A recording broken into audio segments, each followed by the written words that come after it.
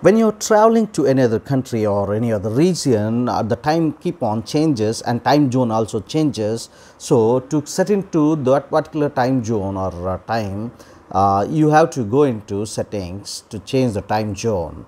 So go to settings, and from there I would like to show it to you. If you are into settings, just scroll down. At the end you will have this system option.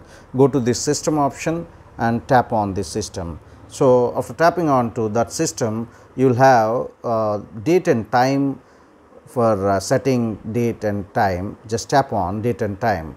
Once you tapped on to that date and time option, you will be having several options here. One of the option will be use network provided time zone. If you just enable this one, whenever you change the place, automatically network provided time zone will be set to your mobile. For example, if it is disabled by any chance, then if you are moving from your country to another country or another time zone, you need to set it manually. Say for example, this region, if you are in US, there will be around 9 time zones which you have to do that one, and out of which you have to go and select personally, so which zone you belong to. So if I have selected the region as US, and there will be 9 time zones, which for example New York, Chicago, Denver, Phoenix, Los Angeles, LA,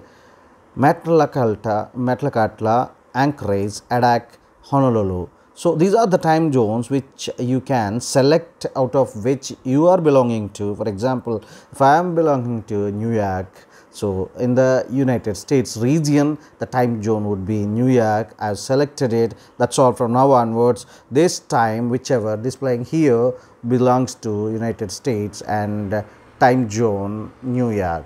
That's so simple, right? Thank you so much for watching this video. See you in the next one. Till then, bye bye. Subscribe the channel, like and share the video for more such content in the future too.